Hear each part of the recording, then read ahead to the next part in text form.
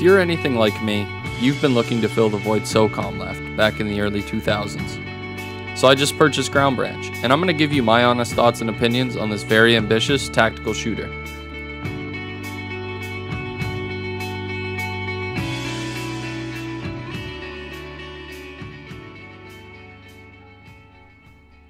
First off, I'd like to make very clear that Ground Branch, as of the making of this video, is currently in pre-alpha, meaning that the game is still very much in early development. Even though the game has been out since late 2018, development has been slow because of the very small development team at Blackfoot Studios. Recently, Ground Branch has partnered with Bad Rhino Studios, which have worked with studios like Bohemia Interactive, Facebook, and Epic Games.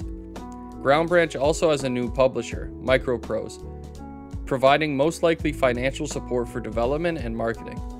With the recent partnerships, I think it's safe to assume development time will speed up. Now onto my personal thoughts. As I previously said, Ground Branch is incredibly ambitious and has a promising roadmap, which will be linked down below along with the Steam page if you're interested. The game has a super solid core, starting with an excellent gun builder, though not much to choose from weapon and gear wise, what is there is really cool.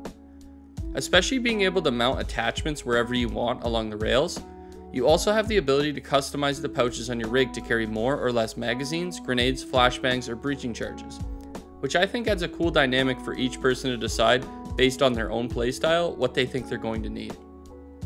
There are also 7 main maps, 6 with both day and night versions, 3 training maps, and 2 arena-like maps. There are 6 game modes: Terrorist Hunt, Deathmatch, Team Deathmatch, Team Elimination, Uplink, and Defend. While the maps aren't anything to write home about, they do provide a fairly immersive and tactical feeling, especially a couple of outliers like Tanker and Power Station.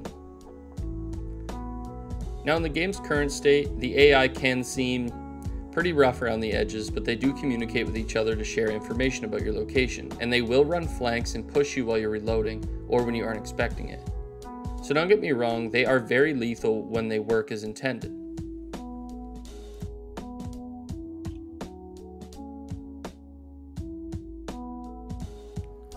Now something that really stood out to me are the game's graphics.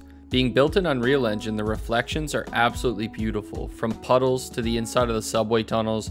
The artwork on the walls is really cool, and the models of the guns are pretty good as well.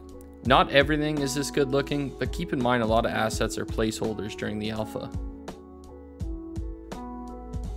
The devs have a lot of work to do, but so far things are looking great, and I'm excited to see what's ahead. Thanks so much for watching. Don't forget to leave a like and a comment. See you next time.